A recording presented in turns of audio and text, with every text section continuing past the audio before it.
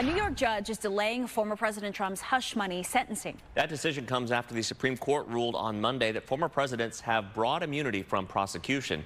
Filing a letter on Tuesday, DA Alvin Bragg's office wrote that they are not against Mr. Trump's request to delay the sentence hearing that is scheduled for July 11th, but it could delay a different case from Bragg's office, who charged Trump with 34 felony counts in New York.